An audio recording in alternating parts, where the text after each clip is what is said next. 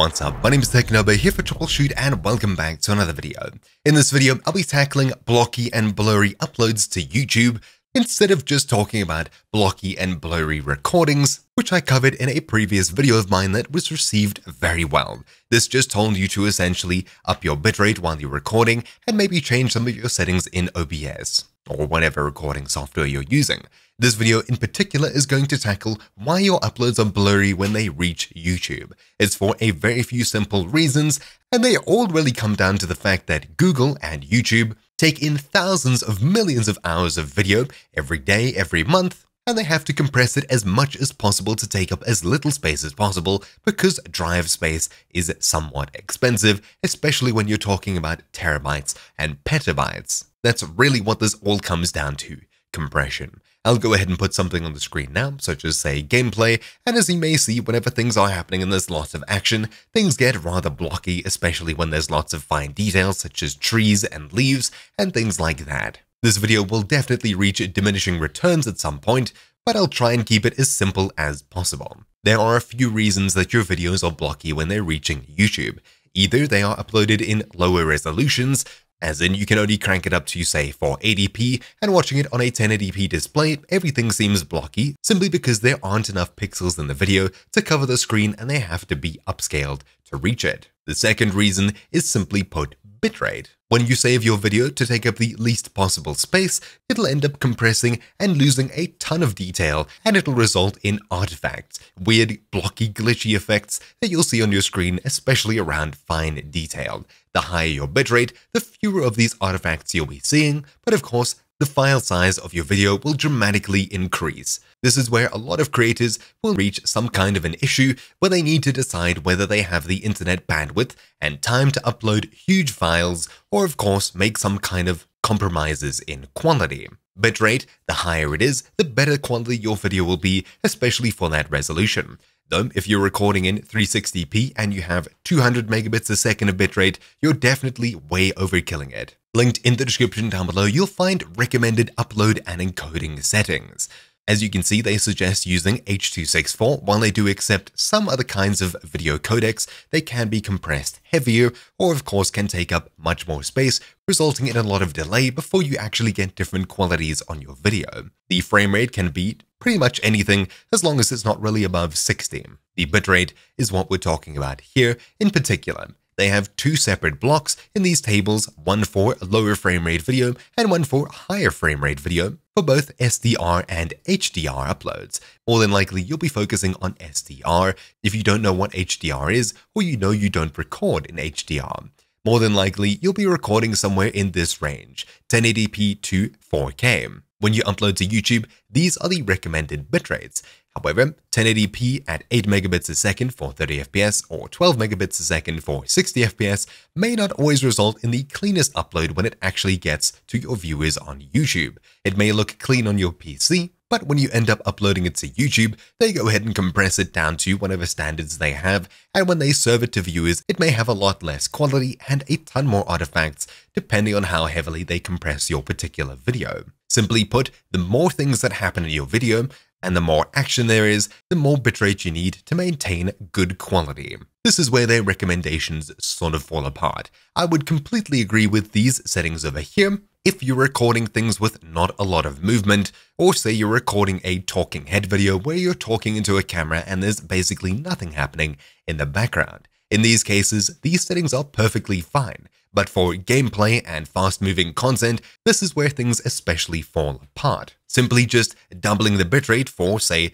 20 megabits a second for 1080p, 48 for 2K, and say 100 to 120-ish for 4K, you'll start to see that you get a lot of that quality back just by simply uploading at a higher bitrate. Yes, your files will double in size, and they'll double in the time that it takes to upload them to YouTube, but when they actually reach your viewers' eyes after being compressed, things just look a lot better counterintuitively. If you look at how much data your browser uses, you'll also notice that it uses a lot more when you upload videos in this fashion. They still get compressed, though they probably get compressed to some sort of percentage of the original quality of video rather than a target bitrate or file size. I may be completely wrong, but I have definitely seen that uploading with higher bitrates, you usually get better quality, especially with tons of motion in your videos. This is something you'll have to experiment with to find out what suits your content the best. That being said, I often find that uploading videos in VBR compared to CBR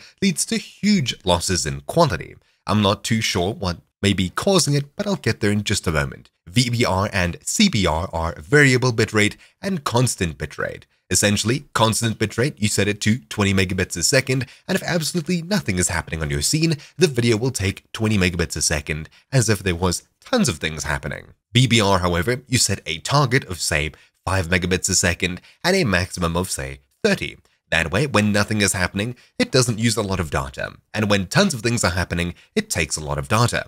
That is what YouTube compresses your video down to being, as it often ends up saving a ton of space, simply because you're not wasting data on absolutely nothing. That is a very basic explanation of it, however. I'm definitely stepping over a lot. You can try and experiment to see whether uploading in variable bitrate or constant bitrate helps or hinders your content when you actually watch it from the viewer's eye. While this is a rather strange suggestion, I definitely have seen that it makes a difference. My theory is that if you upload in a VBR, they'll take the average bitrate, which could be a lot lower than the required maximum for when lots of things are going on, especially if you're sitting around for a long time and you all of a sudden decide to ski down a mountain and tons of things are happening and your video just ends up being super blocky. The final tip that I have to share with you that is much more of a trick and wouldn't usually have too much of an effect when you're looking at video files, and that's to simply render your video at a higher resolution where possible. What does this mean? Well, you record your video in 720p, you render it out of Premiere Pro, DaVinci Resolve, Windows Movie Maker, whatever you're using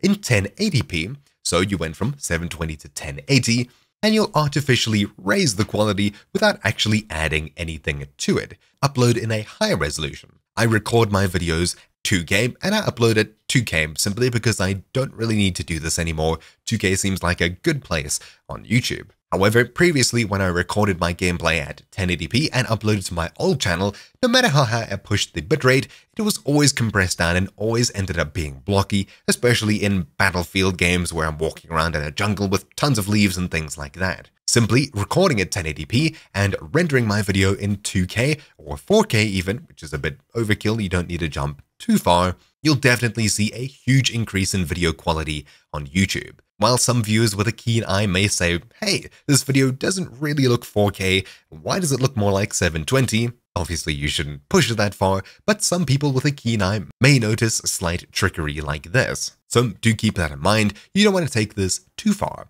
Of course, on top of this, taking that to the extreme, there is the possibility of using an AI artificial intelligence upscaler to upscale your content and actually physically add more pixels to it than they were in the original recording, though again, that's definitely overkill.